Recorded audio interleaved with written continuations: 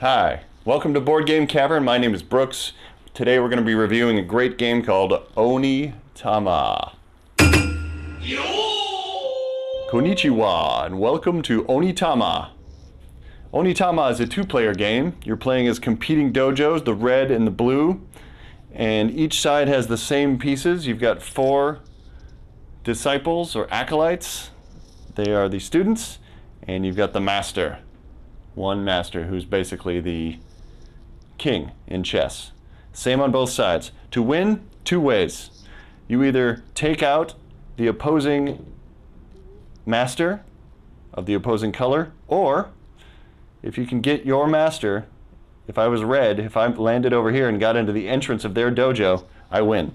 So it's a very quick game. It's like 10 minutes long, so you'll play it a few times in a row because it's really fun. And here's how it works. You got a deck of cards. This is the whole game, very simple. Deck of cards.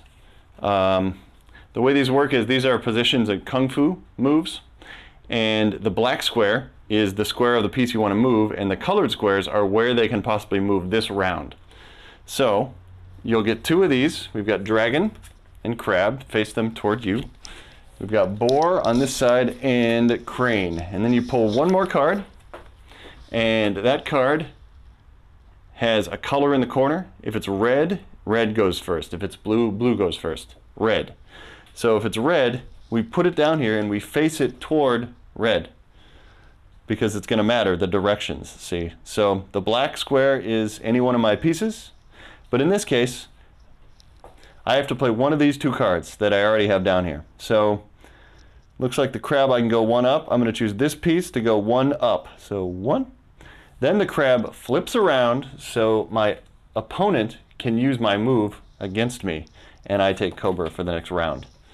And it goes on like this. Now blue goes one of these 2, crane or boar.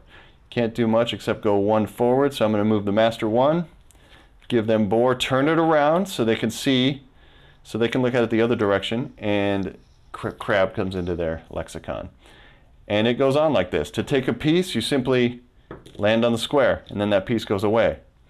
And as I said, you either have to take the opposing master or land on the opposing dojo's entrance, front door. The cool part is, as these cards flip around, both sides can see what the potential is here for what could be done to them, and it's the same cards going all the way around in a circle, like yin-yang. Hey! Onitama! Excellent game. Really easy, portable, great way to introduce children to the way chess is played in a very simple way without having to learn all those little pieces and such. I would say difficulty, a 1 out of 5. This is really simple. You can learn it in 5 minutes. Playability, 5 out of 5. This one is easy to play. I've had non-gamers play this, so it's a very good introductory to a game to get them into something simple that, you know, isn't Monopoly.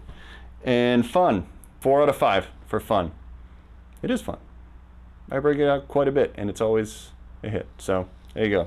Onitama. Arigatou gozaimasu. Brooks, BoardGameCavern. Thanks for joining us. See you again.